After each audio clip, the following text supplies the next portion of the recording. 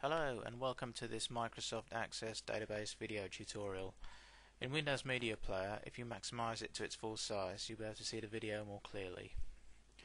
Okay, in this video I'm going to show you how to link from Access to a Microsoft Excel spreadsheet. You're also able to update the data within Access itself, and the changes will be reflected back in your spreadsheet. This is a very powerful feature of Access because it means that you can create forms based around your spreadsheet and manipulate the data within that, and also create queries around your Excel spreadsheet data. So let's get started. If we go to the main database window, we want to click on Tables. Then we want to right click and select Link Tables.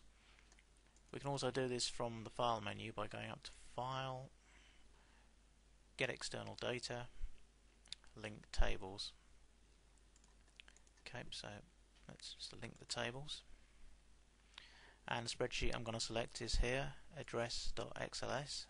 You might also have to select the file type here, just to make sure that you're actually selecting an Excel spreadsheet. So here we have Microsoft Excel.xls extension. Click the link button. And our Access will ask us which worksheet our data is coming from, and also any ranges that we have established in the worksheet. So in this one I'm just going to select sheet 1, and it's giving us some sample data from that worksheet here. So we can just see this. So click the next button if you're happy with that. And now Access is going to ask us if we want our first column in our table to be to have the headings in the Excel spreadsheet. So I'm just going to select this for now and select yes. Okay, so when you're done, click on the next button, and now it's asking us to give our table a name. So I'll take the default and we'll call it sheet 1 and click finish. And it gives us a little message saying that it's finished linking sheet 1 to the Excel spreadsheet. Click OK. In our tables, we can see that we have an Excel symbol, and that's our spreadsheet within Access. So if we double click it, we'll find that the data now looks like a table. And there we have it. There's our Excel spreadsheet data. So if we load up the spreadsheet, okay, this field here in our Excel spreadsheet, the Alamo, if we go back to Access, we were to type in something here.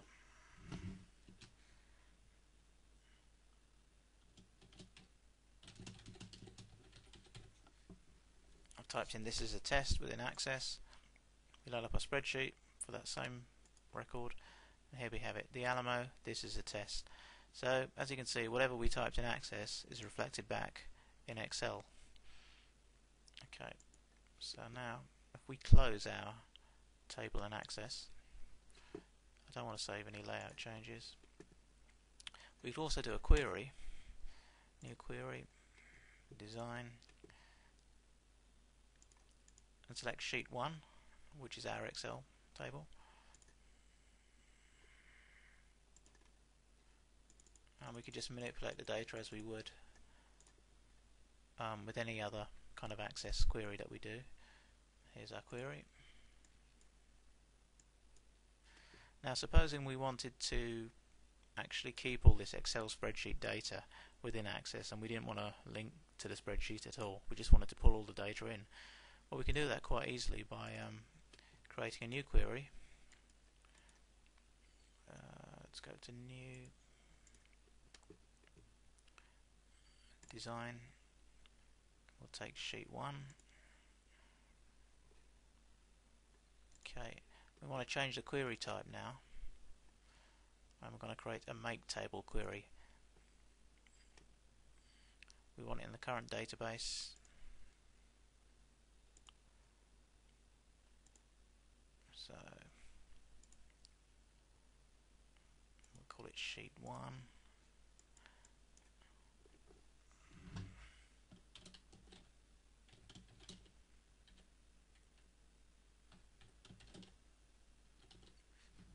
call it sheet 1 make table data.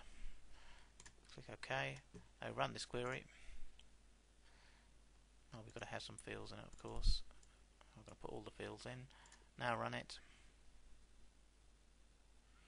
Access is saying it's going to paste 12 rows into the table, and that's it, it's done. So now if we close this, go back to tables, and there's our query. That's created a new table called sheet 1 make table data. Now this table, it's not linked to Excel in any way. All we've done here is brought in the Excel data into an access table, so we can just manipulate it how we like. And if we change anything in here, it won't change anything in the Excel spreadsheet because it's not connected to it at all, just purely from our make table query. We go back to our spreadsheet here,